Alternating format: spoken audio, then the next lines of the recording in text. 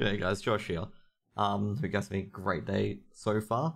Now, one thing I really want to tackle on is that, a lot of people, I'll tell you right now, tend to forget, is, especially in the Chaos Dungeons and stuff like that, as we just wrap around to on my Unas. So I've been doing some hard mode Abyss Dungeons, okay?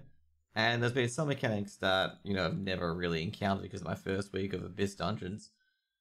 And there's a lot of people who are very, very big arseholes about it. Okay, let's just put it this way. Okay, they're very massive arseholes about it. Where it gets to a point where it just realistically sucks, okay? And it's a bad experience, okay? So one of them was a group was like, no mechs. And basically, I know the mechs of the first two bosses of the Aspirants, or whatever it is, I forget what it's called. And what happens on the first boss is that I get RNG to death, basically with the swipe hitting at me twice, and I rolled into a swipe as well, so I die. And the next one is that I barely avoid getting spun on and getting insta-killed, okay? And then basically one of the Berserkers, so I'm going to say right now, Berserkers have probably one of the most easiest times in some of these instances due to the fact that their burst mode and master tenacity means they can actually survive most one-shots, and also they don't need to have top tier potions to keep going compared to all other casters.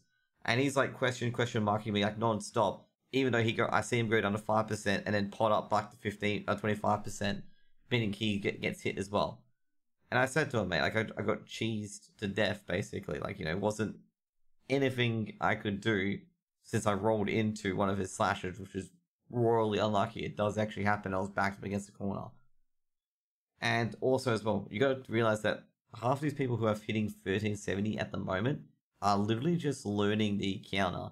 And if you're going to quit after like two to three tries, then I'm just going to say you should go and get a guild. Okay? Just go and get a guild. And the reason why I say this is that A, you'll be on Discord and you wipe less, and you're not doing it with PUGs, just an FYI. Always get people in the voice chat if you want something to succeed, because it will help out a lot. And secondly, you gotta realize that not many people have become 1370 quite recently this week because of the honing skills upgrade, and every honing skills literally just diving in price. So you can't expect everyone to know exactly how to dodge things just like that. People are going to get hit by stuff. Okay? People are going to get hit by stuff.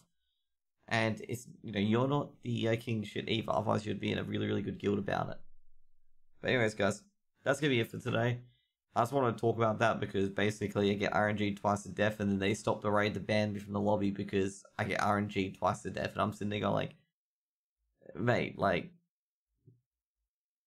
you're not going to kill anything by constantly switching out raid members because one of your raid members gets RNG to death. It's just never going to happen.